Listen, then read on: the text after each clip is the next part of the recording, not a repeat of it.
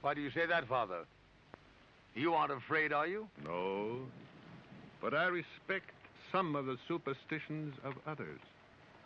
Often they are founded in fact.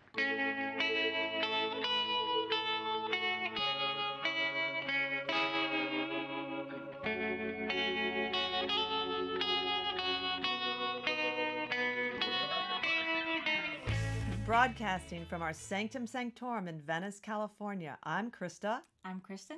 And we are the Sixth Sense Society. Welcome to another episode of the Sixth Sense Society. Tonight we are going to be talking about animal totems. But first, let's go over a little of the cosmic weather for the week of December 2nd. Tonight we have a waning crescent in the sign of Libra, so you Librans will be happy with that. And we are going into the descent before the new moon, which will be Thursday, December 6th. It will be in 15 degrees of Sagittarius in 7 minutes. It's going to be 11:20 p.m. Pacific time, but that makes it the next day on Eastern time. So check your ephemeris for your Eastern people. And then Friday, guess what, people? December 7th, we have Mercury going direct. It will be roughly in 27 degrees of Sagittarius. So that will give us a little relief from the retrogrades. Oh my God, like the retrograde roundup, the year of the retrogrades. Yes, and you had something to add tonight. I did. You know, I actually want to talk a little bit about Capricorn and Saturn. And you're all like, what? That happened a year ago. It did. It happened a year ago in December. So it's been a full year. And as a lot of you know, Saturn does a transit, and it's 2.5 and change years. So it's going to take us into 2020. And I kind of wanted to talk a little bit about Saturn and Capricorn, because I know a lot of people are like, they don't like Saturn. It kind of gets a little bit of a bad rap. Sure. Because it's kind of like father time, and it forces us to really kind of stop sometimes. Like, wait a second, no, take a little bit of a second look at that, or no, you can't. Sometimes you feel blocked. Often the Saturn return can feel a little bit like, I know mine was sort of like a lot of things happened, and I felt like I was constantly being blocked and having to reevaluate. I have a really good friend who's a Sagittarius, and she's going into her Saturn return, but Jupiter is in Saturn. Jupiter is in Sagittarius, yes, wanting to expand, and Saturn is in Capricorn, wanting to kind of say, okay, slow down, wait a minute, maybe look at that, or even no. Saturn sometimes can even say no. And so it'll be very interesting for those of you who are going through your Saturn return, and you're also a Sagittarius. So happy birthday, by the way, because your birthday's coming up very soon. But anyway, when Capricorn first met Saturn, a lot of people were talking about the 3-year plan.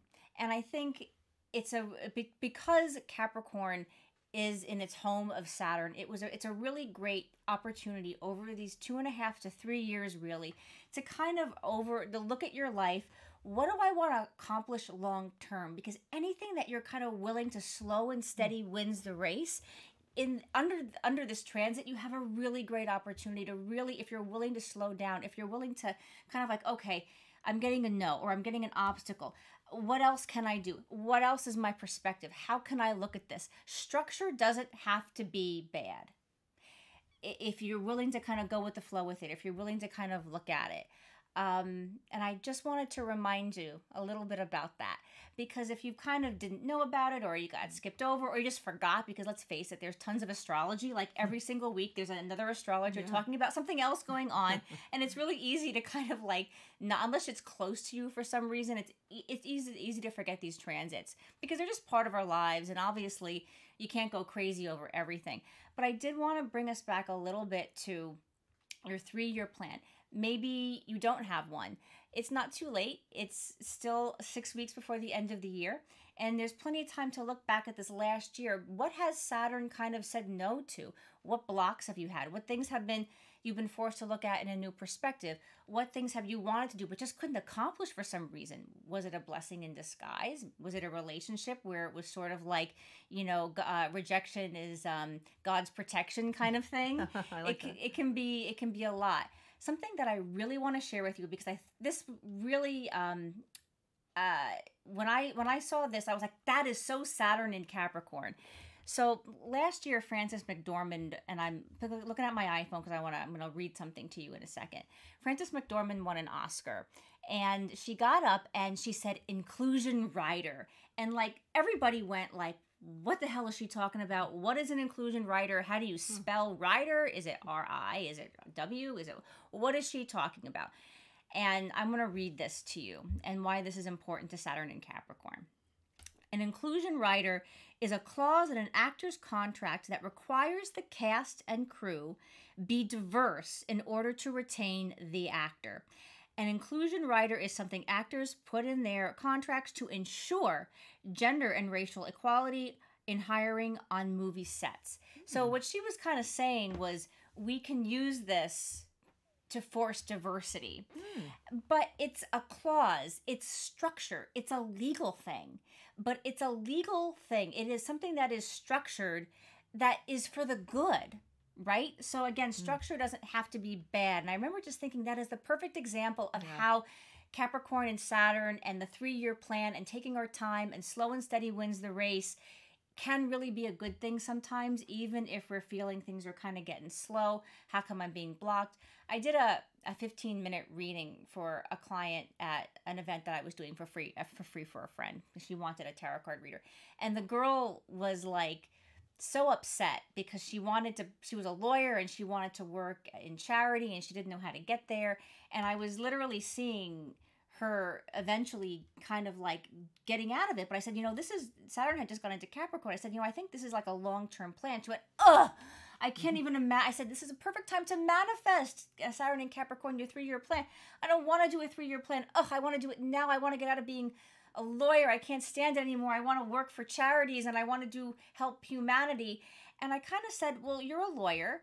Maybe there's something you can do to help humanity with the law. Maybe you could volunteer and help people with immigration that can't afford a lawyer and need to stay in America somehow. Maybe there's something that you can do. Go to a charity and say, hey, I'm a lawyer. I'm interested in getting out of law. I'm interested in doing this, but this is what I have to offer you right now. Using the skills she has to build on.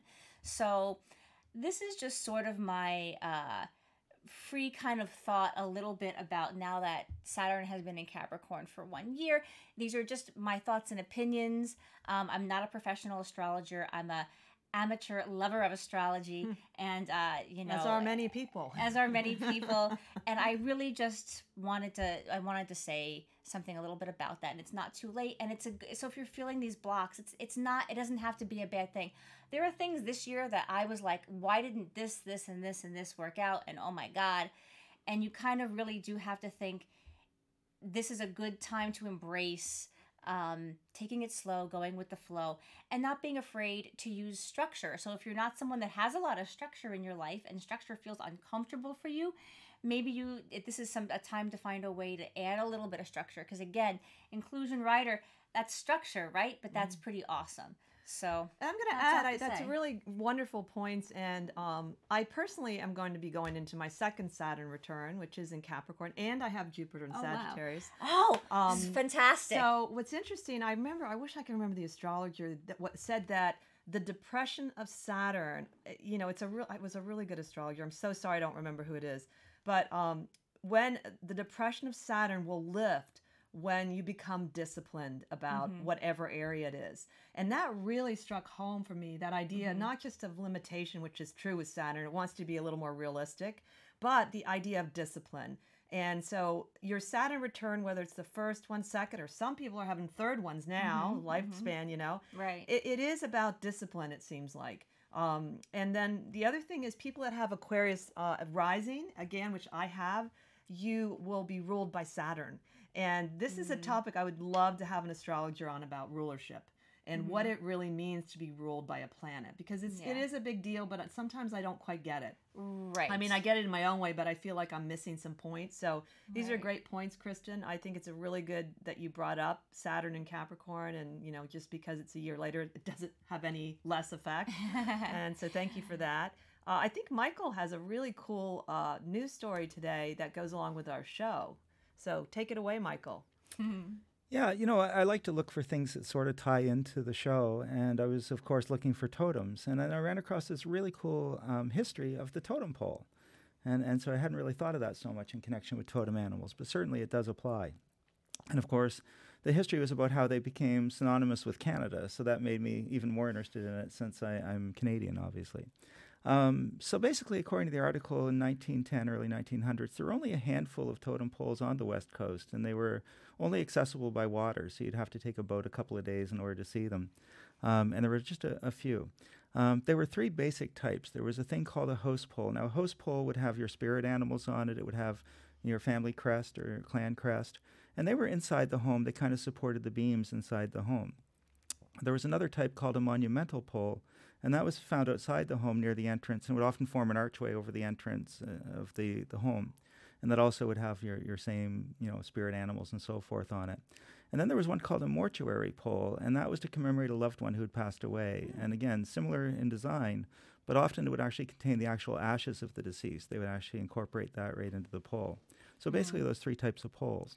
And carving them was done by hand with hand tools. It would take, several years to actually carve one of them. And then they were erected in this ceremony called a potlatch ceremony, which many people may have heard of.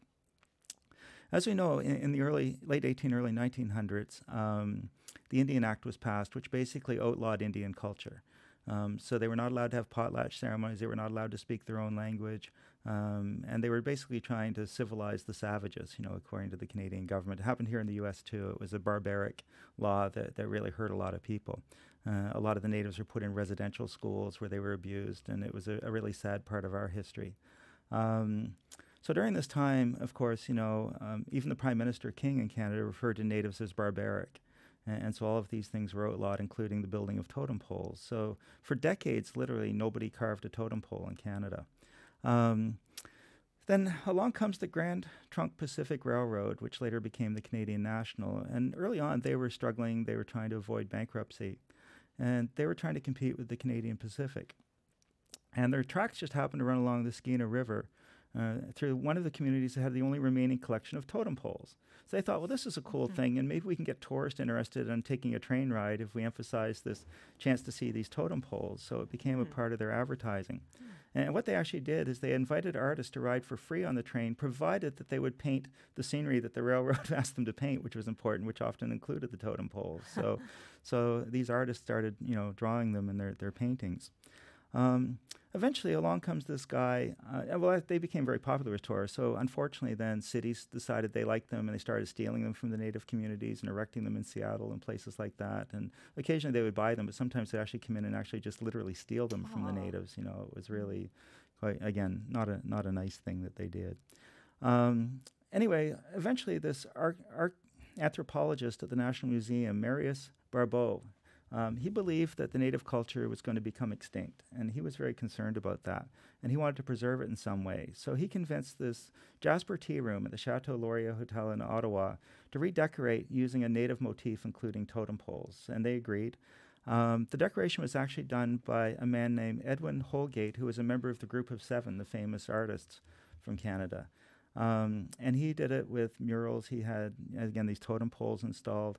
And the Prime Minister, at the time, King again, actually said that it was horrible what he'd done and that Holgate should face eternal damnation for allowing these barbaric things in this civilized, hotel in Ottawa. So that was the attitude at the time. But it was very popular again. Tourists loved it. So it actually created this little industry where people started carving these little miniature totem poles for the tourist trade. And so that went on for quite some time. In 1927, the 60th anniversary of Confederation, Barbeau again organized a traveling exhibition which included some of the totem poles and went around to various cities, Toronto and Montreal and so forth.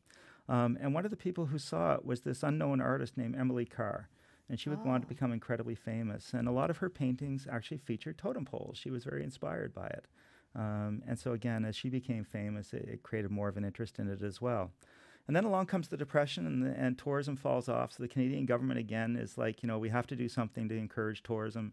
So they actually created this little pamphlet. And on the cover of it, the biggest thing that depicts is the totem pole right in the center of this little pamphlet. And, of course, Mounties and mooses, which are, you can't get more Canadian than that, the totem pole, a Mountie, and a moose, and you're good to go, right? So that was it.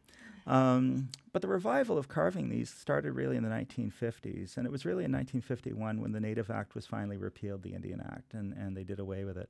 So the Native culture started to rebound a little bit, and there was an artist named Ellen Neal, who was the granddaughter of a man named Charlie James, who was actually her grandfather, and he was actually one of the famous carvers of totem poles. And she was ended up being given this little workshop in Vancouver, Stanley Park, near where their collection of totem poles was. And she was actually began carving and making new totem poles. The University of British Columbia eventually hired her to restore some of their poles, but she decided that she much preferred making her own. And so even though she restored one or two for them, it really wasn't her thing. So she convinced them to hire her uncle, Mungo Martin. He took over the restoration work, and he also started carving some of his own. So it started actually bringing this back as an art form. Martin actually was commissioned by the Canadian government to carve poles to commemorate the centennial, and they were erected in prominent locations across Canada. And actually one of them was erected in Windsor Great Park as a gift to Queen Elizabeth, so it actually made it all the way to England, one of the totem poles. And several were erected in Ottawa, just a stone's throw from the Parliament building. And I'm sure if Prime Minister King could look out his window and see all these totem poles staring at him, he probably wouldn't have been a happy camper, for the most part. But it sort of became a part of the culture again. So and now, of course, we have young natives that really wanted to reclaim their culture. They got really back into all the different art forms and language and dances and ceremonies. And with the potlatch restored, they could start erecting totem poles again. So the whole art was revived, basically. So in the end, it was an anthropologist and an artist and a railroad that saved the totem poles. And otherwise, they would have probably been eliminated, and you would never have any more of them. So, and they're really amazing if you get to see. I'm sure everybody's seen one, but again, they have these wonderful totem animals and spirit animals carved on them, and they're absolutely stunningly beautiful and awe-inspiring, really, and shows the esteem to which the natives actually held animal spirits, that it was a very big deal to them. So I thought that was all fascinating, and I hope you guys found that interesting too. So. I really was fascinated with the whole different kinds of totems. I never heard about, was it called the mortuary totem? That's really very touching, actually. I love that idea. And I am so glad that they were revived. I remember as a kid seeing them in school and things like that. They're so cool. Everybody identifies with them, of all ages, of all cultures. Yeah.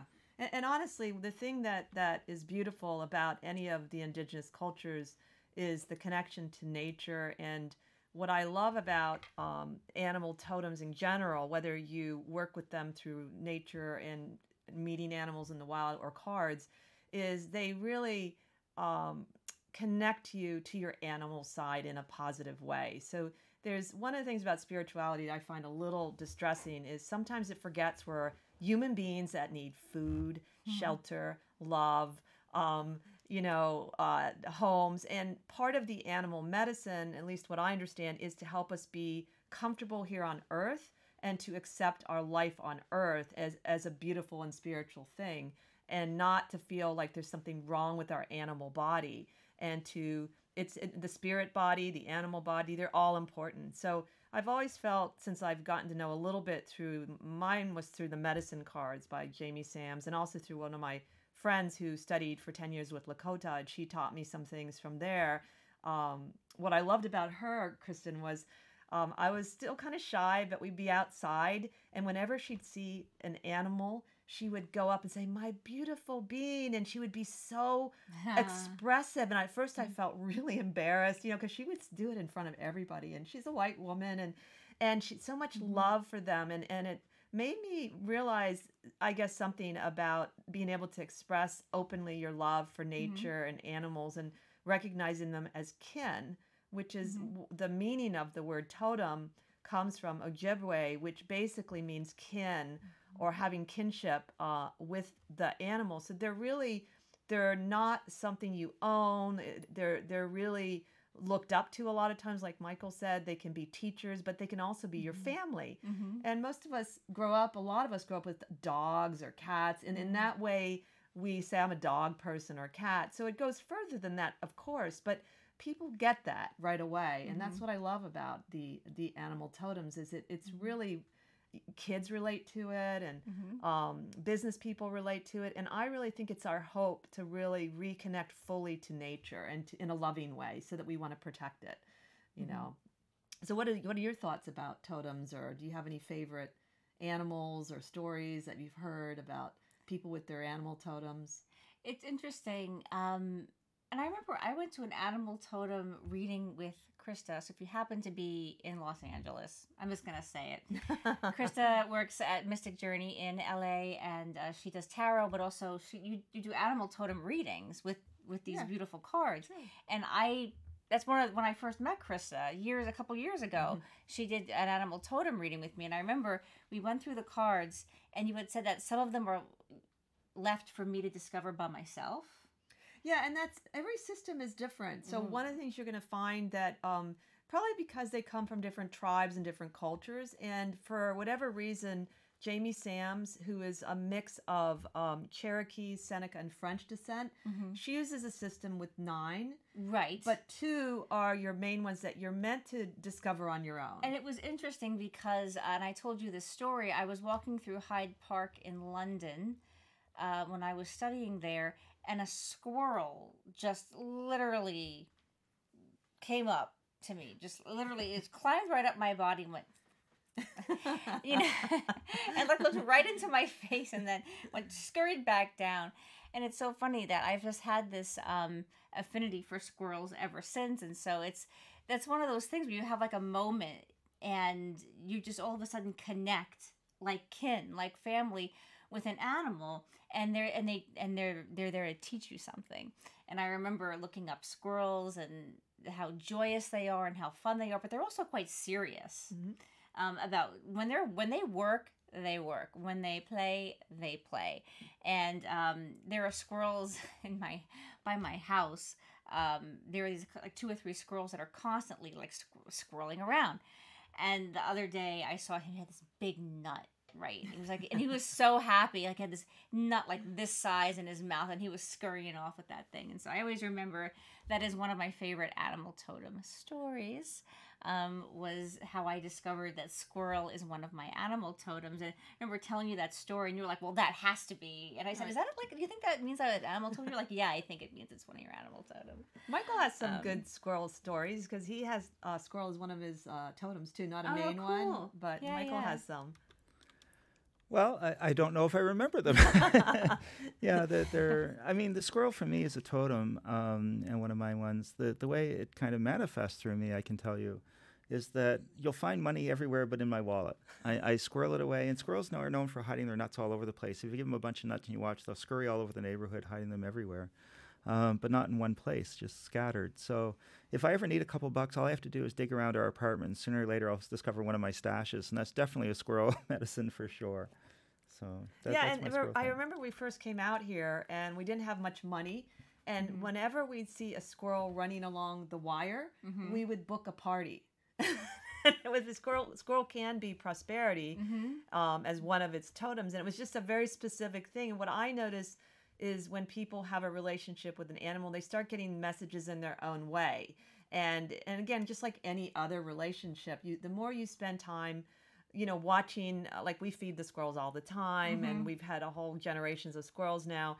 The more you just hang out with them, hopefully in real life, or you study them, you get your own relationships that might be a little different from the readings that, or the messages you read elsewhere. Absolutely. I bought a hummingbird feeder the other day, and was it 2 months ago or so? I bought a hummingbird candle, and some things happened. Like some things that I had asked Hummingbird for actually happened, and Hummingbird came and visited me in my patio a number of times, and right around the time I lit that candle, and so I just felt, let me feed Hummingbird. Maybe Hummingbird will help me out a little bit more if I help out Hummingbird. It's a two-way street. Yes. Giving and receiving. It's you have to kind of keep that in mind with it. It's sort of because it's easy to pick a card or do something. Oh, isn't that nice? But it is like a relationship, and it's like you see it with people's pets and their cats and their dogs. It's the same kinship bond family that you have with your cat and your dog can be with a lion in Africa. You could have that type of bond. It doesn't have to be present with you. It's true, and it really is a relationship, and I think that's really important.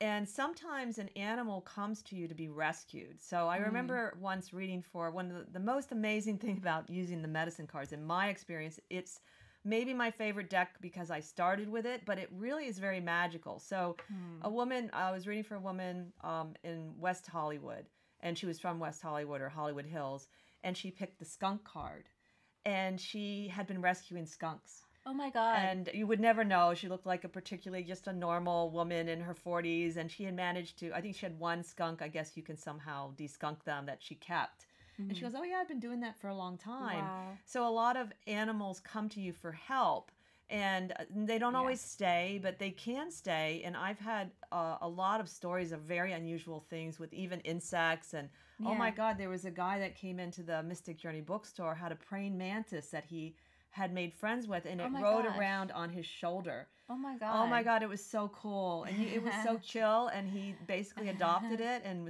he has now an Instagram account. I forget the name, but it was so beautiful to see this little praying mantis, and he came over and looked at us, and the guy was so chill about it. And so, to me, it's not about, being the big eagle or the wolf, which sometimes people with probably a need to look at their egos, they want to always have these like power totems. What's most of the teachings of that I've read is every animal, insect, butterfly is powerful and useful and has a medicine to offer you, from ant to, lynx, and it's really what is right for you, and to embrace that. And what's interesting, I've found, once you really start learning about them, there are things that I definitely have learned about animals and insects I never knew that are really interesting, and you really want them then, like, wow, that's a cool trait, So don't be nervous if a spider is your totem. It's a beautiful totem. It's so funny because, like, after I got into animal totems a couple of years ago, I mean, there's a spider who every now and then just spins this web in my patio, and honestly, like anybody else, you kind of, I want to get rid of it. Now I'm like, no. She's weaving. Okay, why is she here? You know what I mean? It's reading the signs of life, really. And if you do believe that everything happens for a reason, or there are signs everywhere, or there are no coincidences, I think it's a wonderful opportunity to kind of sit back and go, okay, what is Spider telling me? Remember when Moth came to my shower and just kind of hung out there for a while, and normally I would be like, oh my God, a moth. You know what I mean? And it was interesting because at that particular time in my life, it was bringing in messages, which moth can bring in. And so you get excited to actually see these animals now, as opposed to just thinking, oh, that's just a bug, and let's get rid of it. Now I'm always more, and now it's different if it's a huge big roach and it's this big and it's crawling. Like I saw at a restaurant the other day, and it was that, and you kind of like, oh, get rid of it. But even roach if you've got roach as a totem, that's a pretty powerful totem. You'd be hard to destroy. I was going to say, it would be, exactly. I mean, you would be just, the longevity there would be incredible. So like every animal that you have, snail, I remember when Snail visited me the first time, and I saw Snail the other day actually, and I thought, okay, I felt like it's a return of something. When was that last time I saw Snail? And it seemed like there was a certain cycle with Snail returning. So sometimes, like, you can see animals at certain times. It was really interesting. The Wild, that movie that Reese Witherspoon made, that movie had an animal totem, and it was like done very poignantly, where she would see a fox, and she saw a fox at the beginning of her journey, and then there was a point, I don't want to ruin the movie, but there was a point where actually it was quite clear Fox was there protecting her in the middle of the wilderness, where it could be quite dangerous for anybody, no less a woman, to by herself be just wandering around. So it's very powerful. And also, when you read some of the stories of some of the tribes that are still, alive and authentic, their relationship with animals is extraordinary. And I wish I could remember the tribe that has whale as a totem. It's not in this area, even though I think the indigenous culture here is connected to dolphins. They had and still have the ability to call a whale in from the ocean. So this is a very deep concept that we have lost some of it, but not the people that have kept it going, the indigenous cultures, that they really communicate with them, and they really have relationships that are compassionate and understanding. And it's one of the tragedies of how the American culture developed on top of this beautiful culture. And it's certainly not too late to, heal and mend from the travesty against the indigenous people here. But at this, it hurts me to think of what this country might have been if, for instance, Benjamin Franklin had thought we should embrace the turkey as our totem and not the eagle, which is brilliant beyond belief, because even though the eagle is incredibly spiritual and certain Native people understand that, people I think that aren't Native think it as a predator, the top predator, which is what America became. They've taken away the spirituality of the eagle. So I don't know how Benjamin Franklin knew that would happen, because the turkey is connected to humility, sacrifice, mothering. It's more, like it's a humble bird. Humble but fierce. All birds have strong will. We've decided that, no matter how small they are. So, but there's definitely different cards that you can get to. One of the things I like about the cards are they're really children friendly. And so I once met a bunch of children that we did the totems for, and it was the funnest thing I think I've ever done with the totem cards, because they're so connected to nature still, and they get so excited about it, and they totally get it. But certainly, I would say one of the most powerful ways is to see what crosses your path in life and what comes to you, especially at times which could be meaningful for you. And often it can be animals or birds or insects that you really know nothing about, and they will teach you. So one of the things I read once by, I think it's this fellow that does this really beautiful deck. I'll just show you one of the cards. It's like beadwork for the totems. Ooh. And I think it's called White Eagle deck. I forget the full name, but I have it just a little. I haven't used it a lot, but I read the beginning of the book and looked through the meanings. And he said one of the reasons why animals are important and is they've been here longer than us, and they are comfortable with themselves. So they really do know things that we don't know about living on Earth, because we're a younger species. Absolutely. And something that I really wanted to say is that we think of animals somehow as a lesser species, because we are very complicated, as our brains are very developed, and but they're not a lesser species. And as you pointed out, they have been here way longer than us in different incarnations. I mean, some of these birds have been around since the dinosaurs. So it's we definitely have something to learn from them if we speak with them. And don't worry if you're not perfect, because I can tell you I've evolved with even how I perceive animals and insects. And, I feel like from when I was a young woman, even when I liked animals as a kid, I think I really did see them as pets. And there's no way I see any animal that comes into my life as a pet anymore, or even outside. I just feel like you can learn to be more open by just being curious about them. And they do really teach you. That's what's really cool, is that it's one of those things that even observation and spending time with the different animals teaches you about them. And that's what's really nice. And I think that I have a lot of really amazing stories from some of the clients, and that I have seen that animals have really helped them make decisions. One of my favorite stories is a woman that is no longer alive. She was a lovely client I had for many, many years, and she had picked the dragonfly. She was going up to Oregon to purchase a house to rent out to people. So I didn't tell her to do any of this. I just told her what I thought dragonfly meant at the time, and it was her guide and ally right now. She got to the house in a wooded area, and she really liked it. But I guess it was her first purchase, and she wanted to make sure. So she actually asked a dragonfly if it would appear and confirm that this is a good decision. So she thought it would, because it was a wooded area. Nothing happened. She went inside, and there was this beautiful chandelier at the top, and which dragonfly is associated with light.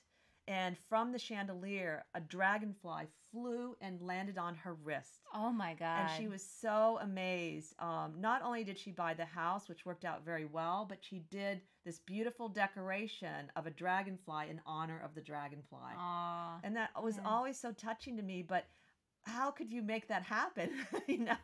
And dragonflies are not easy to come by. I very rarely ever see a dragonfly, so that's definitely a sign. And it goes to show with manifestation, if you really believe, if you really truly believe and say that, if this is the right thing, then it's the right thing. If I don't see a dragonfly, I'm not doing it. I'm always really just so inspired by people that are like that, because I know that for me sometimes I'm like, if a dragonfly appears and then it doesn't, then it's hard to keep it up sometimes. And just like these stories are so inspirational because this reminds me. And the more you hear it, the more you really have faith in it. And I have to admit, sometimes I forget to ask for help from my medicine animals. And one of my favorites is the moose. I never really knew much about the moose, but I did move to Canada. And my first hockey game was the Moose Heads. And so I picked that as one of my 7. It's my number 4 one, which is your wisdom totem. And I remember once we were in... I don't know, it was like early on in our career here at the Bodhi Tree, there was a friend of ours that went missing overnight, and she's a young woman, and we were just worried about her. We didn't know where she was, and she was having some problems, no cell phones. So my other friend, Simona, called me, and it was like midnight, and I didn't know what to do, so I was just going to hang out with Simona and talk to her. And on the way in, I thought for some reason to ask the moose for guidance. I don't know why I even thought. I said, you know what, maybe I'll just ask for some real guidance. What should we do? Is it going to be okay? So I turned on the radio, and there was a story about a young moose in Vermont who had become friendly to everyone in town that had gone missing. And he showed up like a week later, and he was all right. So I knew she was going to be all right. And to this day, I sometimes even think I hallucinated that. I mean, I just turned the radio on just to hear music. But it immediately responded, and I was so floored because... I don't think I'm always the most dedicated practitioner. What I find with the animals is they seem to act very easily and quickly for everybody. If you just have a genuine concern and you're just open-hearted, you don't have to have any training because guess what? You're part of nature. Right. And we're all family. They're our family. Yeah, they're our family. So I'll never forget that. I'm in awe of the moose since. So... Michael, do you have any other favorite animals or animal stories you'd like to share? Let's see. Yes, I guess so. Of course, with familiars, and not just totem animals, but with many magical people, there's familiars.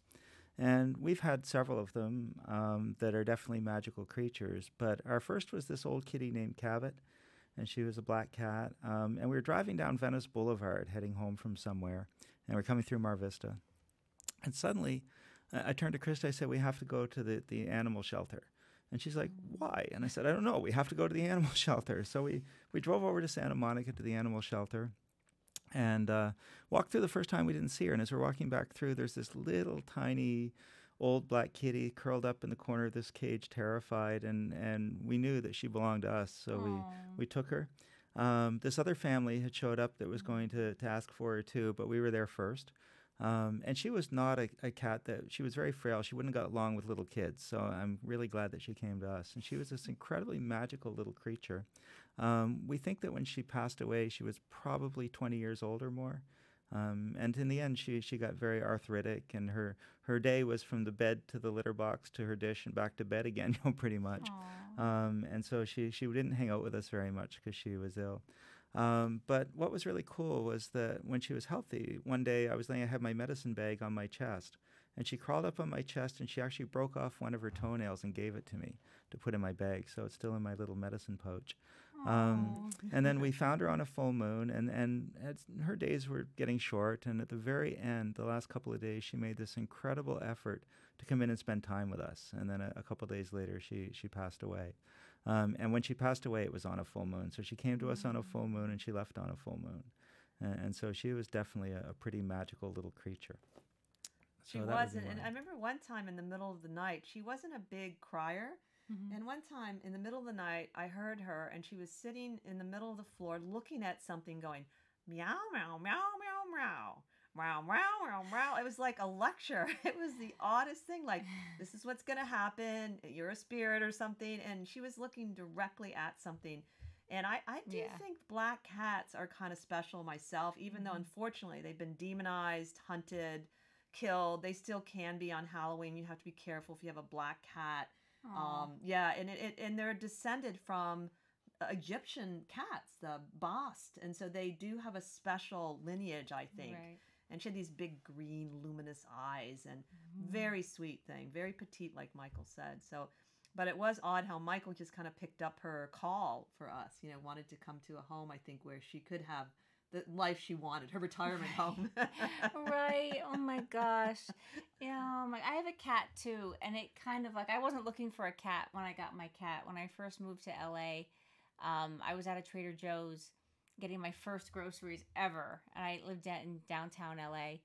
And so I was at the Los Feliz Trader Joe's. And a little boy came up to me and lifted a cat and went, "Would you like a kitten?" Just like that. And I was like, oh God, I'd always wanted a cat, but I was kind of afraid. I never had one. And anyway, long story short, I ended up getting this cat, and he's just a trip. His name is Yuri. And he's a big cat. Like, he's like, people that see him, he's just like, and he's not an overeater. He's just like a big, majestic, gray, sort of like Mao cat. But he was born in an alley, somewhere. But it's interesting because I've had a couple of different psychics pick him up on me. Because often when you go to like a medium gallery, if any of you are into that, you've gone to a medium gallery or you've been to a medium or a psychic, they've picked him up a bunch of times on me, and they'll say, well, he wants you to know this, he wants you to know that. I've had a couple of people tell me he's my guardian angel. He is pretty cool. I call him the Buddha of Venice Beach, or the Cheshire Cat of Venice Beach. He's awesome. But I did have a medium once that said, your cat was a prostitute in one of his lives. He was a prostitute, and he keeps saying, "Tell my mom I was a hooker. Tell my mom I was a hooker," like over and over again. He was like, so it's interesting. They have past lives too. Are all the animals? Yeah. Now, there's a lot of ways you can meet your totem. So again, there's many systems. I personally don't think there's one right way. When I first learned about animals, it was the one power animal, and I went on a shamanic journey, which was really great and had a really interesting and powerful experience. And I still really like what I learned from that journey. And for me, I like the complexity of the concept of having 9 totems with different parts of you represented, different time frames, because I think, first of all, we're complex people. And secondly, it's a very clever way to get you to love all of nature. Because what's interesting is, let's say you have, owl as a totem. Then you also can look at, in a relationship, owl's prey. So you have relationship with rabbit. So you start looking, then you can also look at symbiotic relationships. For instance, wolf and raven, they hunt together. So what happens is your 9 totems become easily 18, which keep expanding into more. And of course, some animals or insects have more than one prey. And I think it's a very clever way to teach us to embrace all of nature. Having said that, if I was a therapist, like a traditional therapist, I would use the totem method to help people embrace their shadows. So my one experience, I remember this woman picked her 7 totems with me, and they were all super aggressive animals. And she said she had a lot of trouble with anger. Wow. And I said, well, no, you don't.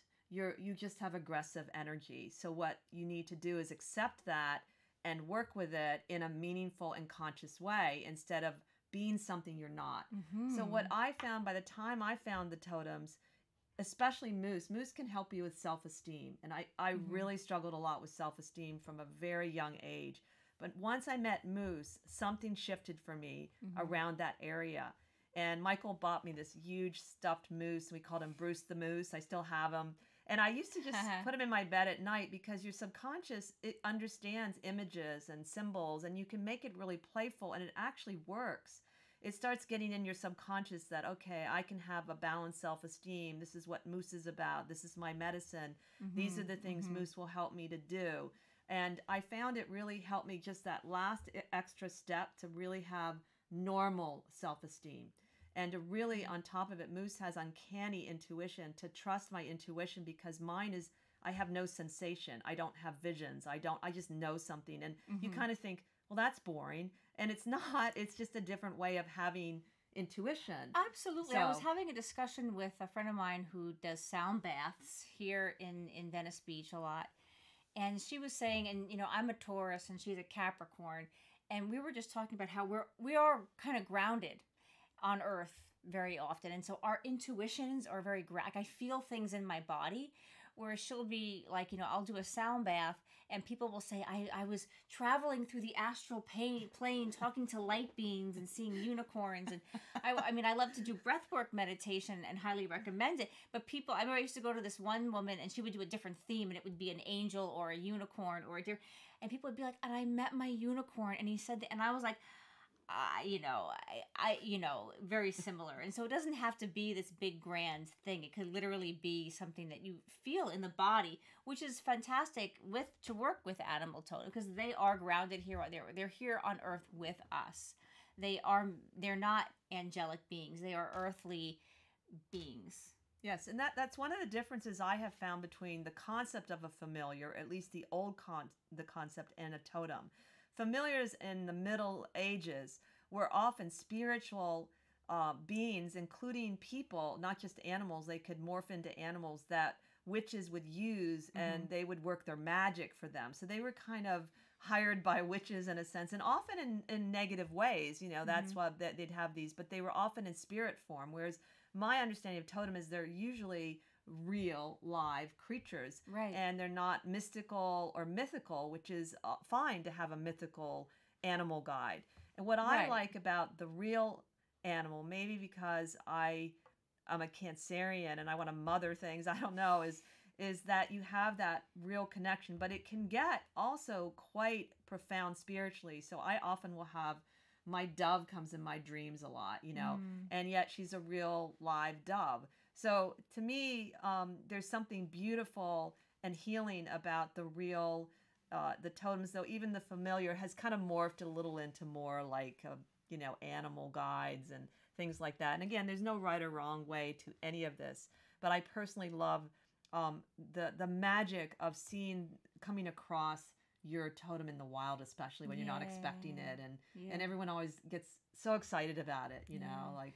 I've had an affinity for tigers my whole life since I was so young, I can't even remember, like 5 years old. I just always loved them. And so I consider it like one of my animals, even though, there's really no reason for it. I didn't pull an animal card. I just simply have always felt drawn. And sometimes you feel drawn to certain things. I have an aunt who says dolphins are the love animal of her and her husband. And I can't remember quite the story, but they have dolphins kind of in their home, and it's maybe I think because they might have gone on some vacation and they bonded, and there was a dolphin. I'm not altogether sure, but it's interesting because like now when she looks at any kind of a dolphin, or she'll have like dolphin earrings or different things, it reminds her of how much she loves her husband. That's sweet. Yeah. No, they really are medicine, and when I tell people in the readings, they'll pick usually a card in a reading. At the end of a reading, all of my tarot readings, and you have to take the medicine though. That means that either you are supposed to take the advice the animal gives. So if possum tells you to lay low, lay low. It works. Yeah. And if you don't believe it, what I have found, I've even done things where I thought, really, that's going to work, and it did. And so it's really humbled me to think my, intellectual human side always knows best, and it doesn't. The other funny thing, I remember once that, because I always have everyone pick an animal card just for fun, there was a man I used to read for a lot, a businessman, and he was really intense, really into astrology, and really, really smart. And he would pick his animal cards. He'd never, ever say anything about it. He never came back and told me. Finally, one day after many years, said, you know what, I don't think he likes these. I'm not going to have him pick one. So I skipped it. And of course he goes, well, where's my animal card? And that really taught me. I was like, wow, he just didn't want to, for some reason, acknowledge it. Or maybe it was something private within himself. He just kind of took that in. And it's a wonderful, anybody who does read tarot or oracle, including the animal cards, it's just a brilliant thing to do to really bring a depth into a reading.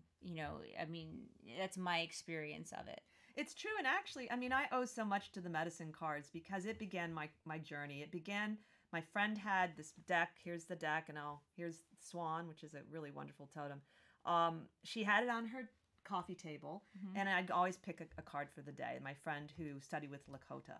And so I liked that. And then when I first started doing readings, Michael knew the tarot, but I didn't know the tarot yet, but I knew the animal cards. So I would do one reading for us would be both of us doing the reading side by side. So I would do the pathway spread from the medicine cards, and Michael would do the tarot.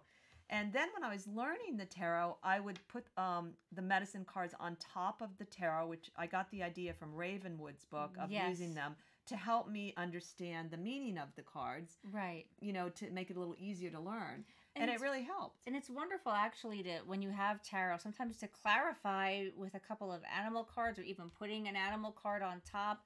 There's just, I don't know, I think we talk a lot on this channel about there doesn't have to be any rules or any structure to any of the magic or inspirations that you want to do. And I mean, animal decks are just pretty. And there are so many beautiful ones out there. Absolutely, there are.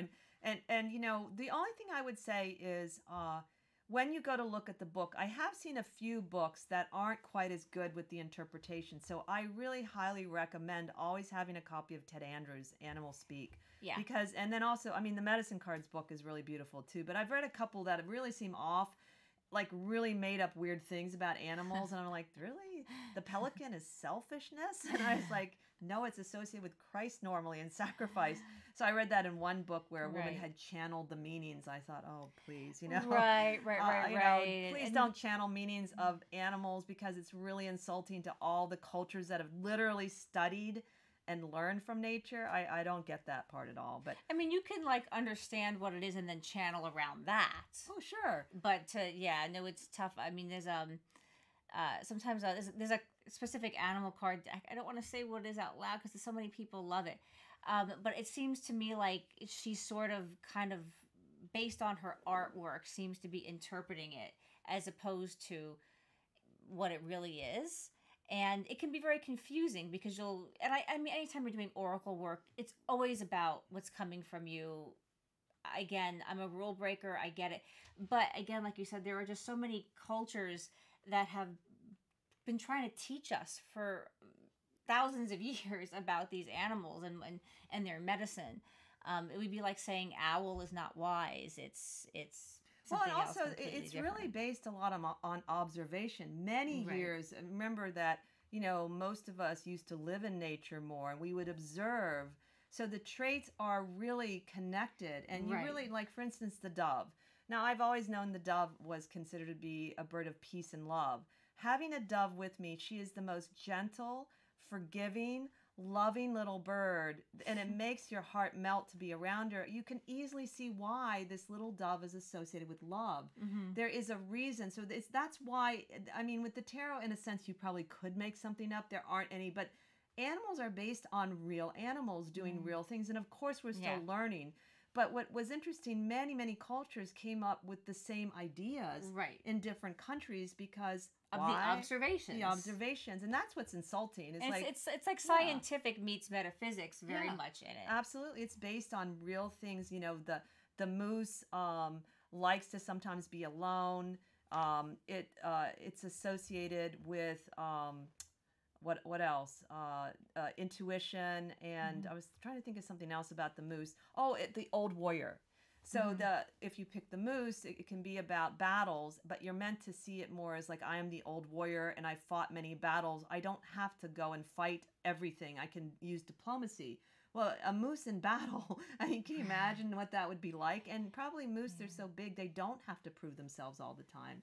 Yeah. So, you know, a lot of these traits are really like possum playing dead. They really do know how to play dead. They even smell like death.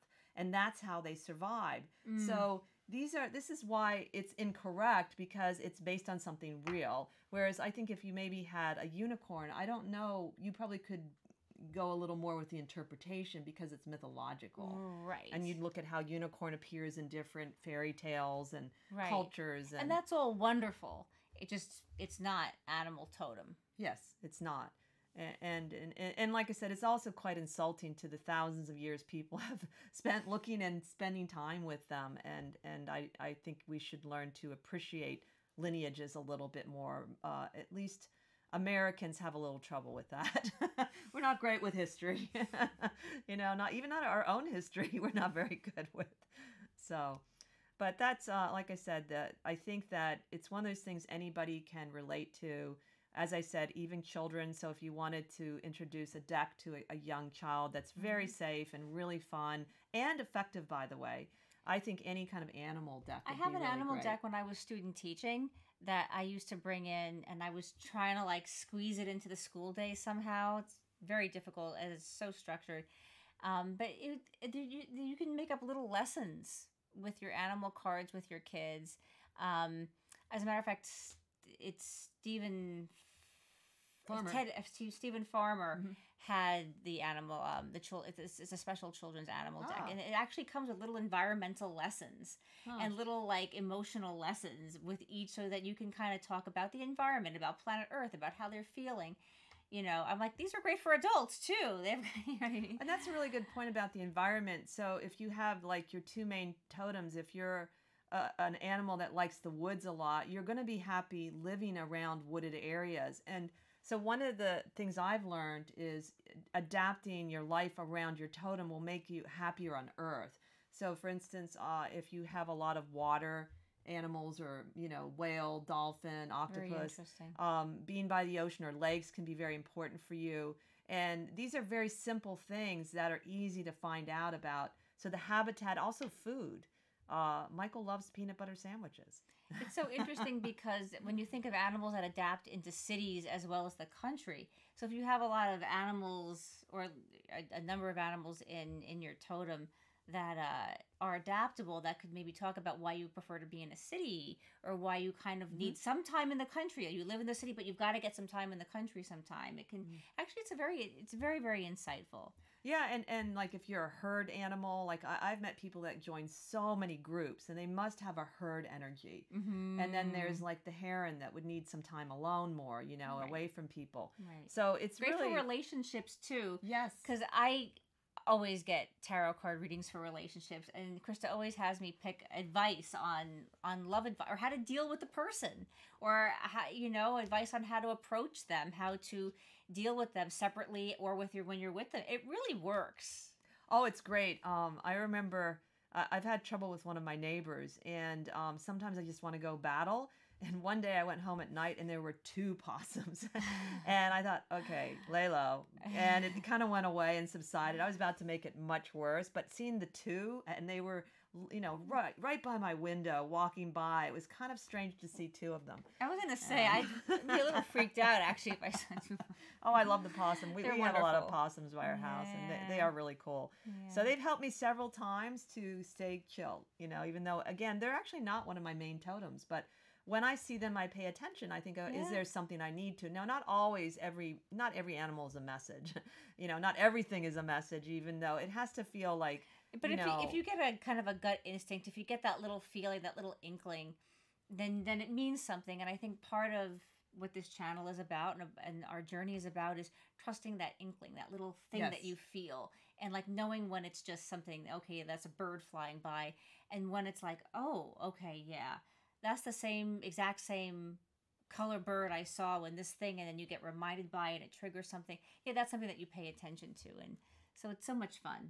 The other thing that's really fun to do is try to guess someone's animal by how they look.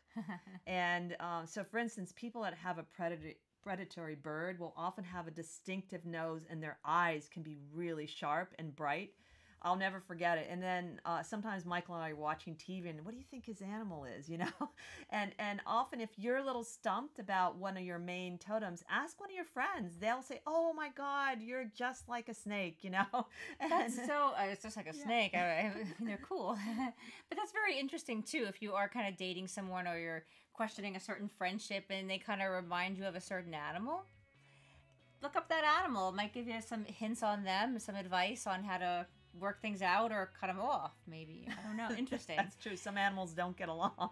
Well, continuing nature, we're going to be talking about plant medicine next time, so you've got to join us for that one. Yes. Please hit the subscribe button if you want to hear more. Give us a thumbs up because we really would love that. Please comment. We love to hear from you. Join the fam. We'll see you next time. Enjoy the magic. Good night, everybody. Bye.